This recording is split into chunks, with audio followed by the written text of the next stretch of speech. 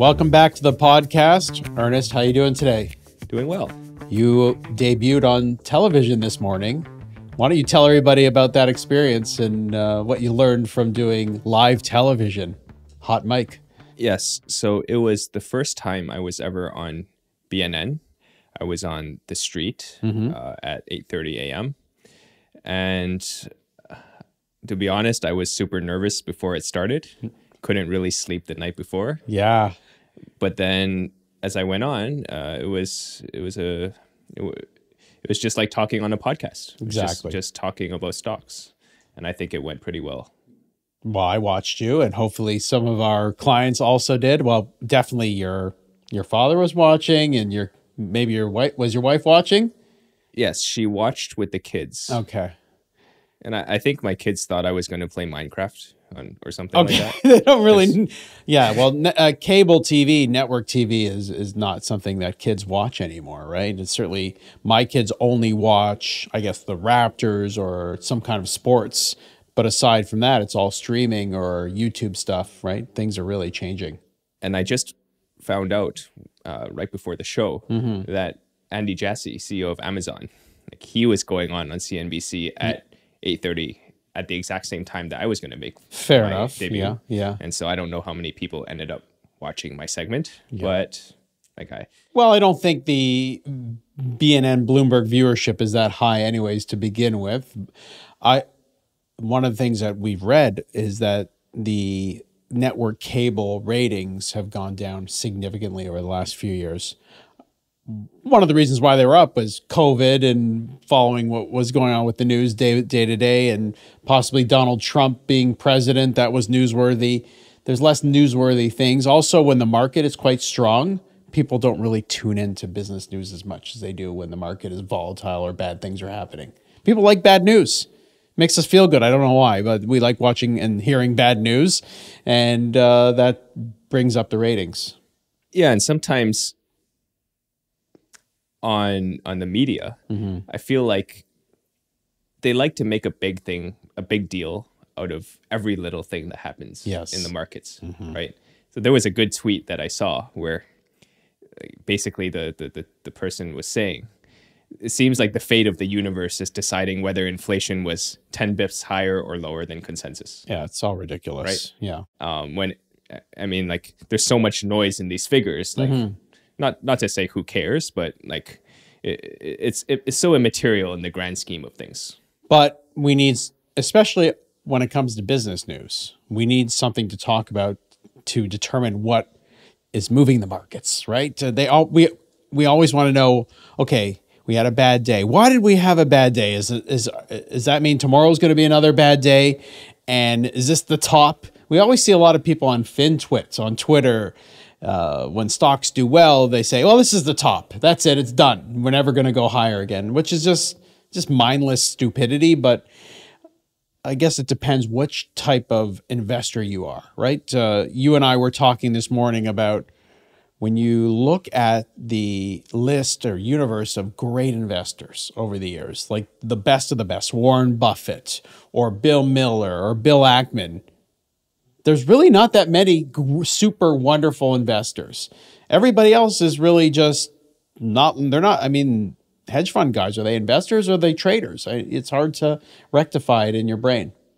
Right. It's like, to some extent, it's like being an athlete, right? Like there are players who can have a great season or two, right? And then they kind of fade away and nobody remembers who they are. Yeah. But to have a track record that lasts for 10, 20, 30, 40 years, like that's really, really hard. And that it proves that you're able to navigate through the various market cycles, that you are able to survive, as we've seen. Like there were a lot of investors in 2021, for example, that I think everybody was saying that. You remember when Chamath was saying he was the next Buffett? Yes. Yes. Yeah. And then I don't know if he's as relevant today as he was back then. And so I really think that that's a great point, that there just aren't that many great investors. It really gives you an interesting perspective on what it means to be a great investor like a Warren Buffett.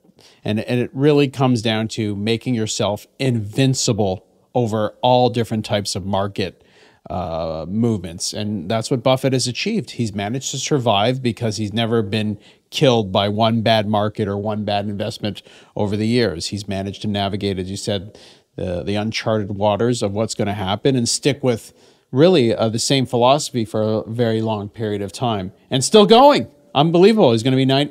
So the annual meeting's coming up in a few weeks. So, I mean, it's just, the guy's incredible. And but let's getting back to the business media. You talked about on TV this morning about Canadian companies that are undervalued compared to some of their U.S. counterparts, and with the potential of the Canadian dollar weakening against the U.S. dollar, because it's clear from the data that the Canadian economy is not as strong as the U.S. economy. So I'm really taking the words out of your mouth because this is your thesis. So why don't you get into it, Ernest? Well, I think people who listen to this podcast and follow Barry and myself for a long time would know that we don't try and time macro. We try to avoid predicting these kind of things because it's better to focus on the company fundamentals. Mm-hmm. You want to find businesses that can make money and grow their business regardless of the macro situation. Now, with that being said, the reason that I had to talk a little bit about rates and currency and those kinds of things on TV is because that was the topic of the day. Yeah. Yesterday, you saw stocks fell because inflation was higher than expected in the U.S. And we also had the Bank of Canada announcement that it's not cutting rates in April, but it's leaving the door open for rate cuts potentially by this summer. So whereas the U.S. doesn't look like there's any chance of rate cuts this summer. No, I think these things are still important to pay attention to, mm-hmm. and especially so because they can create buying opportunities. Yeah, if you're a short-term investor, if you're trading each and every day or trying to know which stock is going to do well in the next few weeks, these things are the most important things. But the point we're going to make is if you're like us, who when we want to hold an investment for a long period of time, these things are meaningless to our strategy and our thesis. And to the extent that we think that the Canadian dollar might fall over the next year, mm-hmm. right? It's not that we're buying U.S. stocks because we think that the Canadian dollar is going to be weak. Yeah, you would do that, I guess, if you had a 1-year time horizon. Yes. Yeah. But what actually is happening is that investors generally have a low sentiment. Canadian stocks are out of favor. They're not buying Canadian stocks. So why are they out of favor? They're out of favor because the Canadian economy is not expected to be good. Mm-hmm. And so... Isn't it also, Ernest, just the fact that in Canada we're missing some of those sectors that have been providing tremendous growth that the U.S. has, like big tech? Yes. Yeah. Like we only have Shopify basically for big tech. And Shopify has actually done very well in the last 15, 16 months, riding that big tech wave.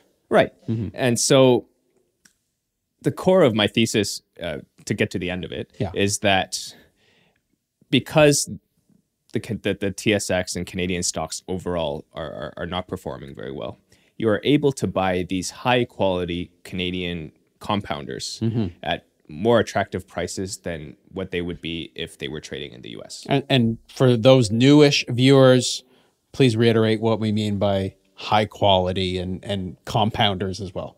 So high quality businesses, like these are good businesses that have strong market position. They make a lot of money. They have good growth opportunities. They maybe have done a good job at doing acquisitions in the past. Mm-hmm. And so one example that I gave was Alimentation Couche-Tard, mm-hmm. the convenience store chain. We talked about them on the last episode. On the last podcast you and I did together called Something Strange is Afoot, or Compound. Sorry, that's the Bill and Ted movie, but Compounding is Afoot at the Circle K. Check it out. Yes, I won't reiterate the entire thesis here, but they've done a terrific job of consolidating the convenience store industry globally. Mm-hmm. It's not just a Canadian company. That's right. More of the assets that they own are outside Canada. Right. And as a Canadian company listed only on the Toronto Stock Exchange, with the Canadian dollar dropping against the U.S. dollar, is that a benefit for Couche-Tard? They benefit slightly from an FX translation perspective because they're earning euros and US dollars and all these other currencies, right? Which are stronger against the Canadian dollar. So they're making a little bit more relative to the stock, right? But I think more importantly is that I think because it's trading on the TSX and not listed anywhere else, it's trading at a discount to what it would be if it was probably trading, if it was listed in the US. So one example, like Casey's General, they operate convenience stores and they have a weird model where they sell pizza together with their convenience stores. But it's the fifth biggest pizza chain in the United States, I believe, Casey's. Yes. Yeah. But very similar business in the end. Like they sell fuel, they have convenience stores. Yeah. Do you know that Couche-Tard, by the way, is the number one seller of hot dogs? Circle K is the number one seller of hot dog, and it's in North America. So is that true? This is a bit of a side note. Okay. Like we're getting off topic here. I know, but we always do this. We're getting off topic, but I think a generally good rule of thumb for an investment is how many hot dogs they sell. Yeah. Because 7-Eleven and Circle K sell a ton of hot dogs. Yeah. Costco sells a ton of hot dogs. I've never had a hot dog at 7-Eleven or Circle K. Have you? No. I don't like hot dogs to begin with, but anyways, that's getting more off topic. Costco sells a ton of hot dogs. Yes, of course, 100%. And people love that $1.50 hot dog and soda combo. It's unbelievable. IKEA is not a public company. Yeah. But very successful business. They sell a ton of hot dogs at like a bargain. Don't they sell more meatballs than hot dogs? Well, they sell a lot of hot dogs as well. Okay. So I didn't know there's such a thing as Swedish hot dogs. Okay. So if you find a business that uses hot dogs to drive sales, probably buy the stock. Baskin Wealth hot dogs. You're getting me interested here. Okay. Anyways, back to the topic though. Okay. Casey's General, very similar business to Couche-Tard, trades at 24 times earnings, right? Okay. That seems pricey. Couche-Tard trades at 17 times earnings. Okay. And I have no hesitation in saying if it was a US company, exact same business, it would trade at a much closer multiple to Casey's. Right. Interesting. So that's one example. Yeah, and Couche-Tard, this is not a brand new company. This has a track record of delivering strong results for 30 plus years. Right. Yeah. This is a widely recognized, at least in Canada, as a compounder. And what holds back the valuation? From what I've seen is there are a number of fund managers or hedge funds or what have you that have mandates where they say they don't only stick to U.S. businesses. They won't buy a business on another exchange or a foreign company like Alimentation Couche-Tard, which is funny calling it a foreign company when it reports all of its metrics in U.S. dollars and generates most of its revenues in U.S. dollars, but it's a foreign company because it's not listed on any U.S. exchanges. And as a result, fewer buyers, maybe a lower valuation. And I think this is true not just from an active fund perspective. So yes, institutional mandates. If you have a mandate to buy U.S. stocks, then you can't buy this company because it's listed in Canada. Seems dumb, but that's the rules. Yeah. But that's also true for passive indexes. So like things like ETFs, right? Again, and even if it was listed in the U.S., right, it is considered a Canadian company. It wouldn't be included in the S&P 500, so you would not have all the buying that comes from being part of that index. And Couche-Tard is no joke. It's close to $60 billion US dollar market cap, much bigger than Casey's. Yeah, probably the largest publicly traded convenience store in the world, or 7-Eleven, maybe 7-Eleven, but yes, but North America for sure. Yes, and yet no recognition for that. And okay, so that's a good example. Do you have any other examples that you talked about this morning on TV that is in the very similar thesis? Yeah, another one is CCL Industries. It's we also did a podcast on that one. Yeah, largest label maker in the world. Again, terrific track record of making acquisitions. Yeah. The stock price is not as smooth as Couche-Tard. It was smooth. It was one of the top compounders up until, I would say, pre-COVID, when things kind of fell apart after. But I think from a thesis and corporate governance perspective, very similar, because you have a controlling shareholder. They own a lot of stock still. You have a CEO who has done a terrific job of creating value in place, right? And CCL Industries trades at 17 times earnings. Okay. It's up it was lower, but it's now 17 times earnings. Avery Dennison, which is a very comparable company in the US, they also make labels and tape and all those kinds of things. It trades for 24 times earnings, right? So again, another example where a Canadian company, probably just by virtue of it being in trading in Canada, is at a discount to a US peer. But this is a well-known thesis, of course, where Canadian companies trapped in Canada on the exchanges don't get any U.S. love. Has there ever been times when Canadian companies have traded at a premium to U.S. companies? I guess we could name a few. Yes. Yeah. Yes, I think that it's not, I wouldn't say, yes, there are certainly companies that I think where the effect is the opposite. Yeah. Dollarama, for example? Dollarama is the best example of that, where because there are so few quality companies in Canada, it trades at such a high premium because you kind of have to own it, right? You saw this with Shopify in 2021, where if you wanted tech, you had to own Shopify. What else could, because if you were running a Canadian mandate, what else would you buy? Exactly. And so, yeah, Dollarama is one where trades at a materially higher valuation than other dollar stores in the US. Yeah. Right. I think Constellation Software is kind of a unique business. It is unique. Some may compare it to a U.S. company called Tyler Technologies, which is similar in the sense that it has the vertical software for governments. For government, and it seems to trade at a material higher valuation than Constellation. But one may say that because it is exposed more to government, it's maybe a better business. I don't know. Yes. Or may have higher organic revenue growth than Constellation. Yeah, and to be clear, Yeah. our thesis on Couche-Tard and CCL is not that they will achieve the valuations that their peers in the US are getting, right? The point is that these are great businesses that are going to continue to grow their cash flows and make acquisitions over time. It kind of doesn't matter what the valuation what the valuation is today relative to the US peer, because as long as they continue to do what they do, the share price should continue to go up over time.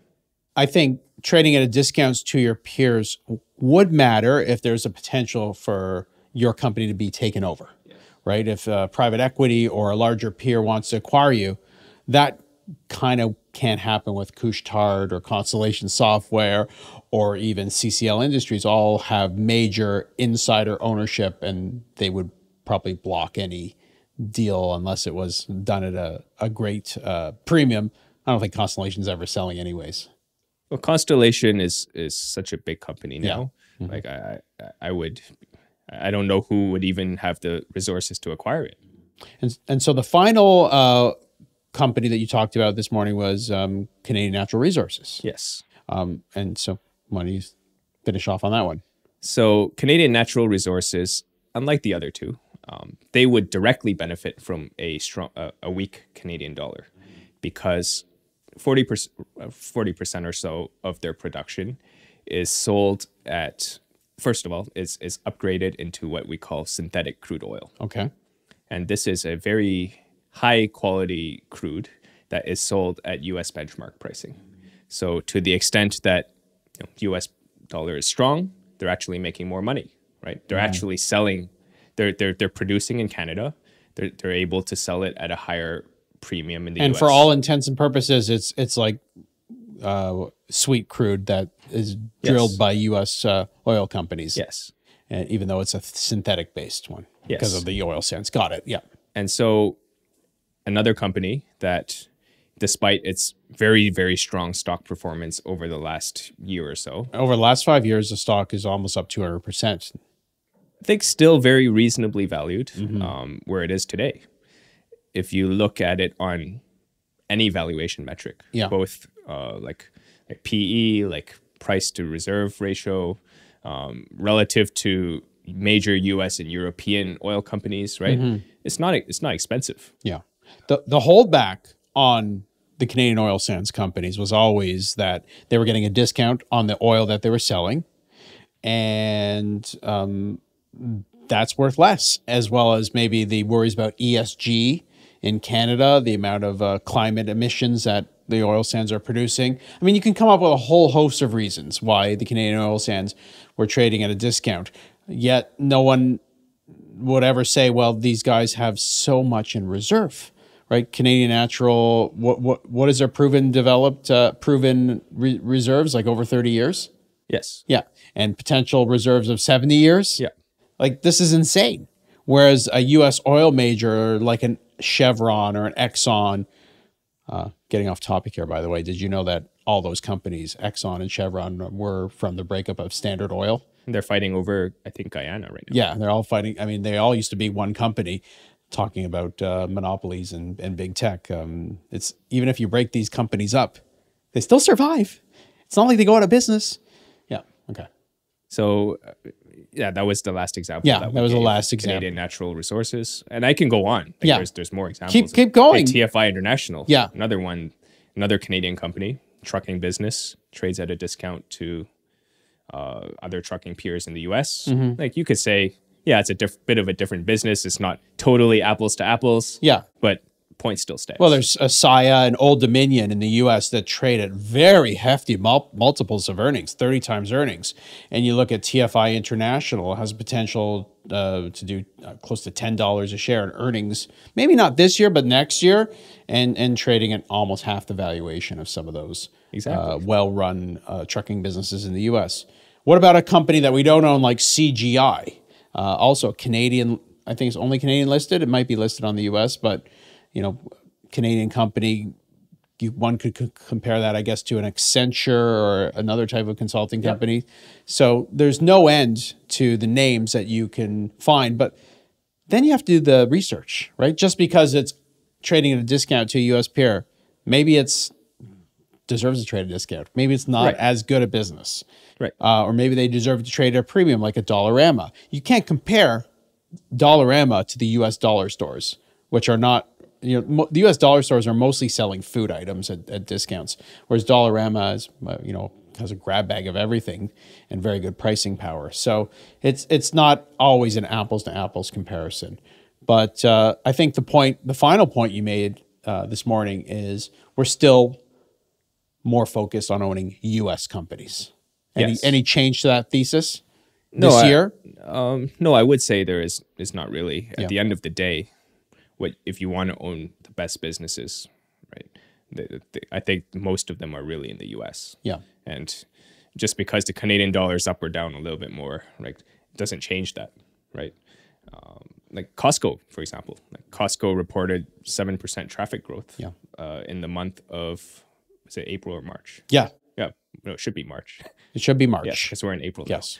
But yeah, they report 7% traffic growth, which is crazy if you think about it for Costco, right? Like growing traffic 7%. I don't even understand it. And one of the other things I saw about Costco is its online sales were up 28% year over year. Is Costco becoming Amazon? Like, why? What's going on there? Explain the 28% growth in e-commerce. Well, that was off of a very, very weak e-commerce year last year. Got it. Because you have to keep in mind that Costco's e-commerce business is largely focused on things like appliances and TVs that you're not going to the Costco to pick up and put into your van. Absolutely not. Right? Yeah. That's one of the reasons why they're building out this business is because they can expand their selection of products to things that they currently don't offer. Yeah. And so I think they were experiencing some of the same trends that other retailers saw in 2021 and early 2022, when interest rates were low and people borrowed to renovate their houses and buy all new appliances. Yep. And then they were done. Yep. And then they were done. And so e-commerce was very weak last year. And then now it's coming back. Yeah. So just to finish off, we've seen a renaissance, Ernest, in some of the underperforming big techs. Amazon and Google are now at the top of the charts versus worries a few years ago that they were going to lose out on AI, or they were going to lose out on, Amazon's not profitable. It's never going to generate free cash flow. Google, ChatGPT and all these other things are definitely going to eat its market share. Anything that we can learn, that you can learn, that you've learned from those, from the movements of not just the movements of the stocks, but what's changed in the last year or so? Well, first of all, I'm not really sure that the rebound in share prices of some of the big techs that you mentioned are related to AI. Yeah. I think that a lot of it is simply macro. Like the US economy remains strong. If you remember, for the cloud providers, there was what they called the optimization cycle of cloud spending. That seems to be ending its course. So I think commercial bookings are starting to increase. Yeah. Where I was leading you is the earnings reports for the third quarter and fourth quarter for big techs, most of them, maybe Apple, because it's not as it's still going for a refresh cycle, were tremendous, and they were showing an acceleration of demand, and really AI hadn't even kicked in yet. Right. Yeah. Yeah. So that's the point. That's the point, which is that I think a large portion of the share price rebound was just improvement in the economy. Yeah. So Andy Jassy, the CEO of Amazon, he was on TV same time as Ernest. Stole your thunder, man. But at the same time, they released his annual letter. Andy Jassy, when he became CEO, when Jeff Bezos left, he kind of inherited the company at a rocky time. And the performance of the stock under his guidance was not so good up until the last few months, when the stock has skyrocketed now at an all-time high. You skimmed the letter this morning. Any thoughts on that? It's now quite a large holding for us and our clients. And any thoughts about how Andy Jassy is doing as a CEO? Well, when you have it's tough when you are following such a revolutionary CEO, such as Bezos. Oh, unbelievable. Right. You saw this with like Tim Cook. Yeah. When he was following Steve Jobs' death. I think naturally people are going to wonder if you can if you simply are able to carry the torch from your predecessor. I hate to say it, but one day we're going to see what happens with Berkshire Hathaway under Greg Abel, right? He'll be running the show. Yeah. Now, with that being said, I think that the letter today, I encourage you all to read it if you have a chance. Super well-written letter, right? In it, he's talking about why Amazon is able to succeed the way it does. And it's because Amazon is building on these, what he calls primitives. He has the building blocks of all the services that Amazon is offering. And he's able to, by being able to focus on these primitives,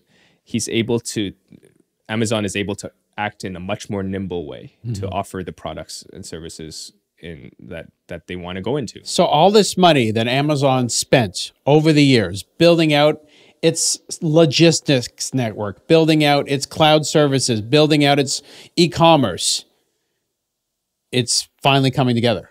Yes, and the reason why I thought it was a good letter is that I think it simultaneously reinforced the growth opportunity for Amazon while kind of dispelling some certain narratives that exist for the business. Growth opportunities, I think everybody kind of knows them, right? Like, they're investing in things like logistics, they're opening them up. There's Buy with Prime. Yeah. There is Prime Video, all these kinds of things, right? But then underneath all of this is the fact that there's a lot of questions about Amazon's competitive position. In the retail business, you have Temu, right? Like Temu has been kind of viewed as an Amazon disruptor. And what about Shein? Shein, right? Yeah. And then in cloud services, right? There's a question whether they are losing market share to Microsoft, right? And I think one thing that the letter did really well was underpinning the fact that because Amazon has the foundation, it's not just about having the top layer, easy buying opportunity, like an app that allows you to buy easily. Right? Yeah. It's about having the foundation that allows you to innovate and move into the direction that the consumer wants. One of the things that was so interesting to me is Amazon is now starting to work with really top brands, right? And so Estee Lauder, Clinique, you go down the list. Isn't Nike now selling through Amazon? Yes. Yeah, I mean, so there's all these major brands that want to partner with Amazon. They don't want to partner with Temu. Come on, right? They want to partner with the people that have the best infrastructure. And so with AI, by spending on logistics, Amazon is it's a clear winner. Yeah. Yes, I think that one of the things that I thought was, it's always been kind of silly to me that people thought Temu was going to disrupt Amazon. Yeah. I don't know if our listeners even know what Temu is. No. Why don't you tell them quickly what it is? Temu is an app. It's built by a Chinese company. It's basically like a dollar store, like with some game features. You can buy like stuffed toys. You can buy like shoes. You can buy for like very cheap clothes for very low prices, and they'll ship it to you. It takes like 2 weeks, but then it's kind of like a shopping with game functions. It's kind of edgy. They bought Super Bowl ads. Right? So anybody who bought their Eclipse glasses from Temu are probably still waiting for them to come. Yeah. And then you'll be lucky to use them for the 2045 Eclipse. Yes. All right. Well, that's all we have for you this week. Thank you very much for tuning in, and we'll see you back here real soon.